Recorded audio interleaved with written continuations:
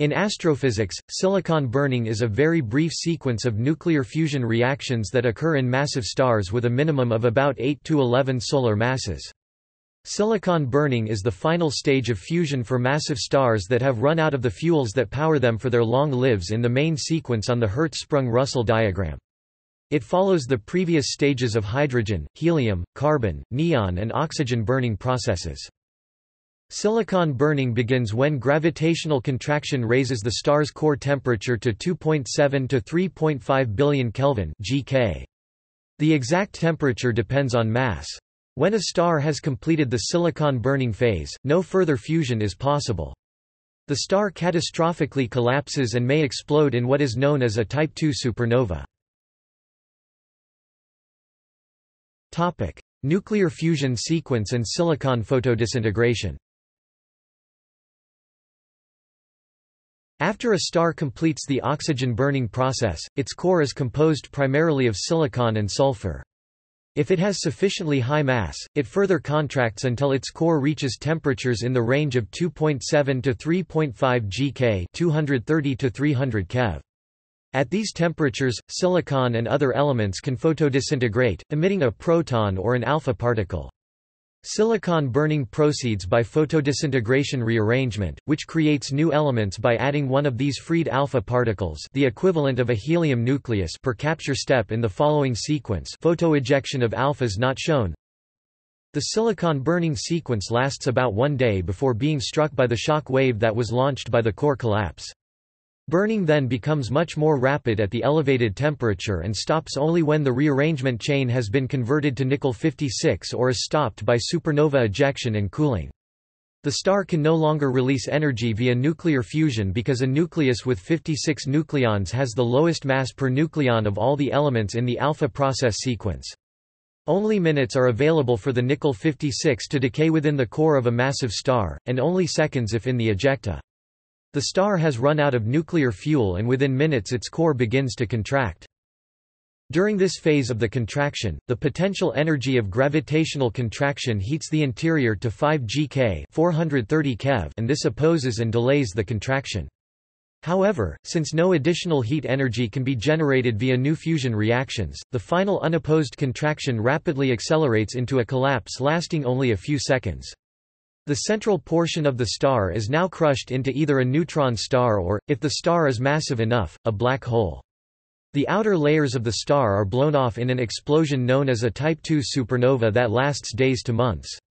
The supernova explosion releases a large burst of neutrons, which may synthesize in about 1 second roughly half of the supply of elements in the universe that are heavier than iron, via a rapid neutron capture sequence known as the R process, where the R stands for rapid neutron capture. Binding energy. The graph above shows the binding energy per nucleon of various elements.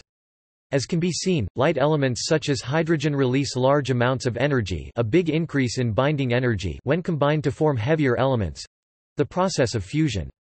Conversely, heavy elements such as uranium release energy when broken into lighter elements—the process of nuclear fission. In stars, rapid nucleosynthesis proceeds by adding helium nuclei alpha particles to heavier nuclei. Although nuclei with 58 iron 58 and 62 nickel 62 nucleons have the very highest binding energy per nucleon, converting nickel 56 14 alphas to the next element, zinc 60 15 alphas, is a decrease in binding energy per nucleon and actually consumes energy rather than releasing any. Accordingly, nickel 56 is the last fusion product produced in the core of a high-mass star. Decay of nickel 56 explains the large amount of iron 56 seen in metallic meteorites and the cores of rocky planets. See also: Alpha process, stellar evolution, supernova nucleosynthesis, neutron capture, P process, R process, S process. Notes.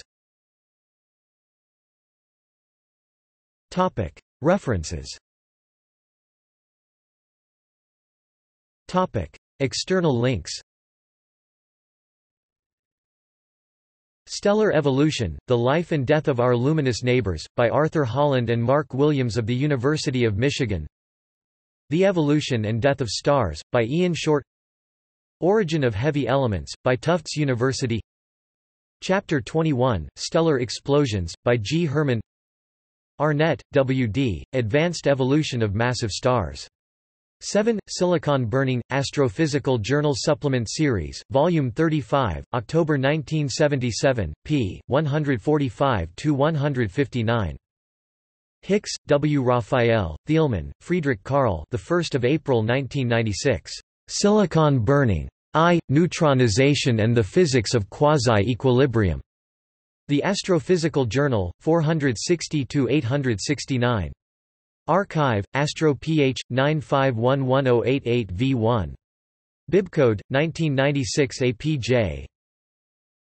.460, 869h. doi, 10.1086, 177016. Retrieved 29 July 2015.